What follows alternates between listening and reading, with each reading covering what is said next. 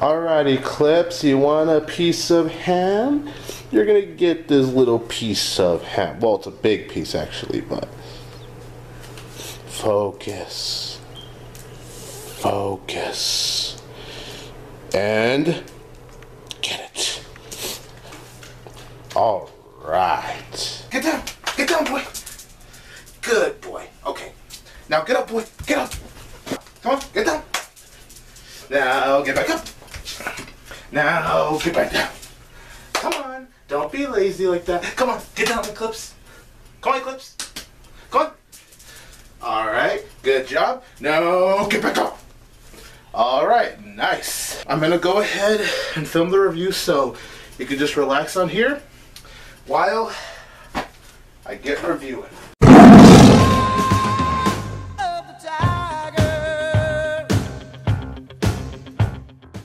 Hey everybody, this is 22 Tiger Dude here, and I'm here to review The Secret Life of Pets.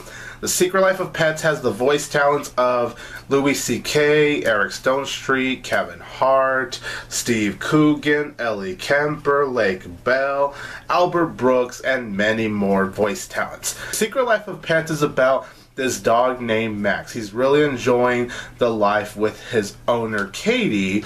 And of course, whenever Katie is gone for work or whatever she needs to attend to, Max invites over his friends to hang out at his place while Katie is gone. However, Max having the life of it being just him and Katie is now gone when Katie brings in this new dog named Duke, who is a stray. And Max instantly does not like Duke, so it's up to Max and Duke to get along with each other. And I was really looking forward to this movie ever since the teaser trailer from last year. Like, I seriously can't believe it's been a year since that teaser trailer release, and now we're already at this point where the movie comes out. That's pretty crazy. I love animated movies. I love dogs. So this looked like a movie that was going to be made for me, and I honestly had a really enjoyable time watching The Secret Life of Pets. It's a very entertaining, very adorable family film, and it just brought so much joy to me.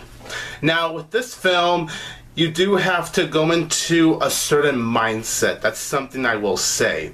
If you go into this movie just hoping for a basic, simple storyline on a basic concept of these pets going on their basic adventure, if you just go into this film expecting that, then I think you're going to really enjoy The Secret Life of Pets.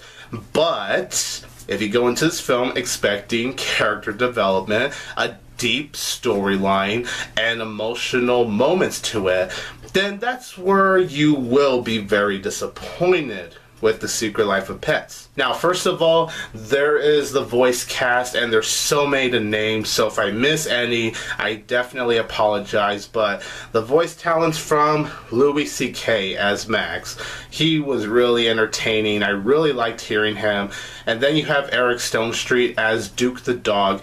Very interesting to see Eric Stonestreet voice in this film, considering we just saw Ed O'Neill and Ty Burrell voice in Finding Dory. So it's like those Modern Family stars are there while this Modern Family star is here. And I think that's pretty interesting. I thought Eric Stonestreet voiced Duke very well, and I just thought the two of them, as the movie was going along, they had very nice chemistry with each other. Like, you can tell that they start to care for one another, which is one of the things I really liked about the film. And I just thought Louis C.K. and Eric Stonestreet, they were the perfect choices to voice Max and Duke. These were two very adorable characters, two characters I definitely just enjoyed.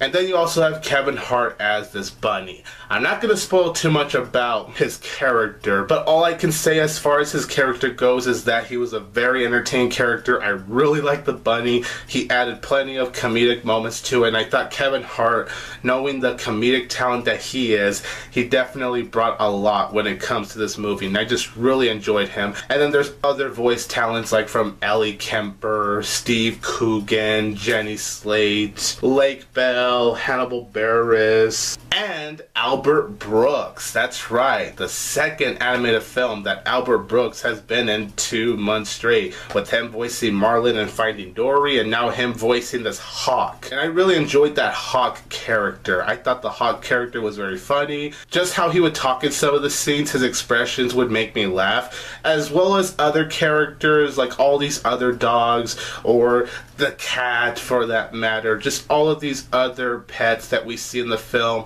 They're very enjoyable characters, and I feel like they all bring their charm.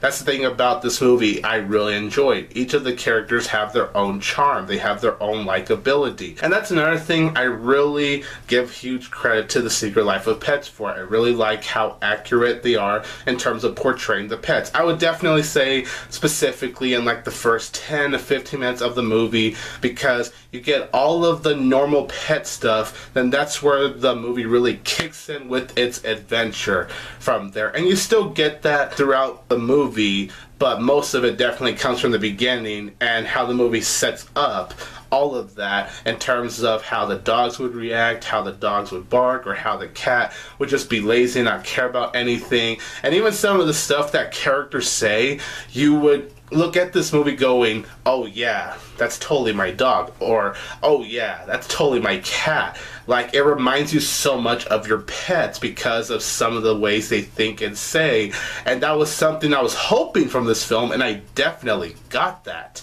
The animation in The Secret Life of Pets is beautiful.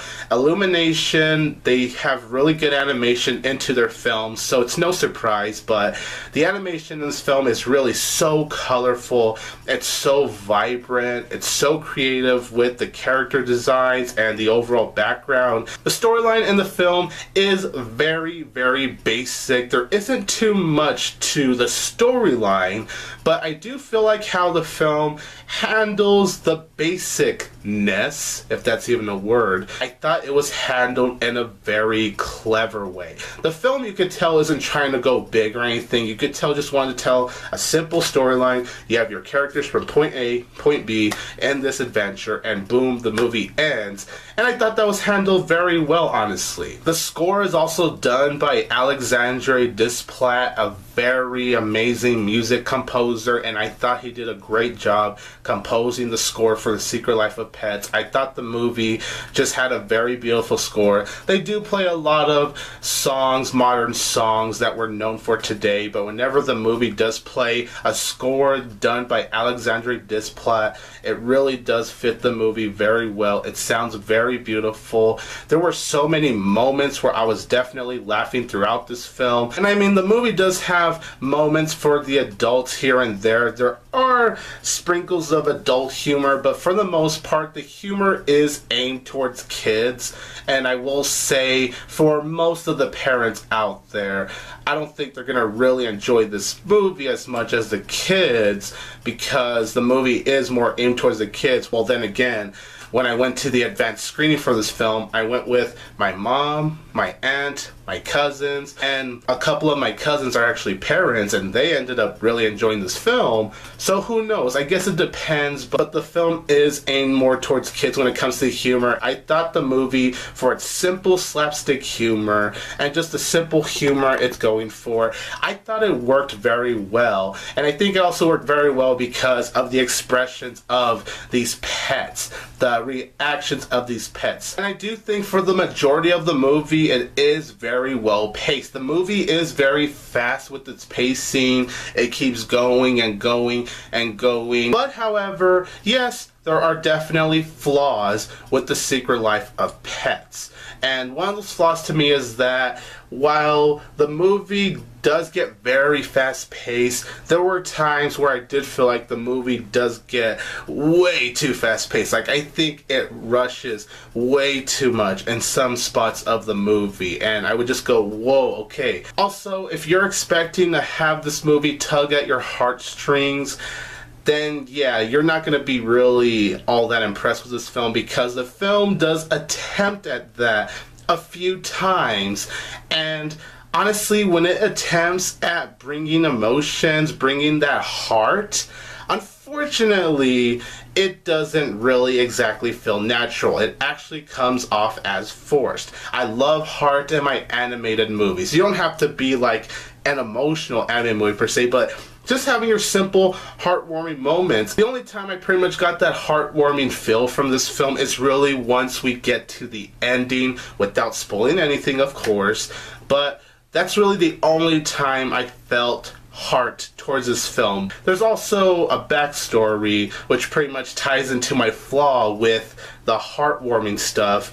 There's a backstory with Duke that could have set up for something honestly very interesting for this film. Like, I was watching it going, okay, I'm not buying into it because the way it's trying to attempt at emotions wasn't really working for me, but it's set up for something interesting. And after we learn about Duke's backstory, the movie completely puts it under the rug. It completely forgets about that entire thing. So what the movie sets up, entirely gone. As far as the humor goes, it doesn't always work for me in my opinion. The majority of the humor definitely had me laughing for sure, but some of the moments in the film didn't necessarily quite work for me. I do think in a few parts, those few times the film did slow down just a little bit, I was getting just a little bit bored. Not extremely bored, but just a little bit bored. I also would have liked to see a little more of Max and Katie interacting with each other, like from Katie's point of view.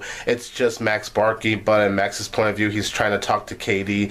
And I would have liked to see more of their interactions because I thought the movie handled their interaction very well for the limited time that it was there. I just wish that the movie had more aspects of the difference of the human's point of view to their pet and the pet's point of view to the human. I would have liked to see more of that. And there are moments in the film that you can definitely predict. And overall, you guys, I really enjoyed The Secret Life of Pets. It's a film that I just had a really fun time with. Yes, it's not deep with its emotions, it doesn't necessarily hit the mark there, but what it does hit the mark with is having so much personality with each of the characters, just being very basic. Even with the film feeling too rushed in some parts, I do feel like overall the pacing was very energetic. It pretty much never really stops with its pacing, and I do really like the accuracy of how pets can react and what pets could think. However, watching this film, I did get the vibe that I don't think parents are going to enjoy as the kids, for the most part. Some parents could enjoy this, but just watching this, I am getting the vibe that it's one of those animated films that kids are going to enjoy more than the parents. And I could see someone saying they're disappointed by this film. Like, I could definitely understand someone telling me this movie disappointed them because it didn't really have too much with the storyline. Yes, I can admit there isn't much to the storyline. However, how it was handled to me personally, I really enjoyed it, and I definitely accepted it for what it was. It is a solid family animated movie, and I'm gonna give The Secret Life of Pets 3 out of 4 stars. So you guys, in the comments down below, let me know what you think about The Secret Life of Pets. This is 22 Tiger Dude here, and don't forget that I will always have Tiger Power!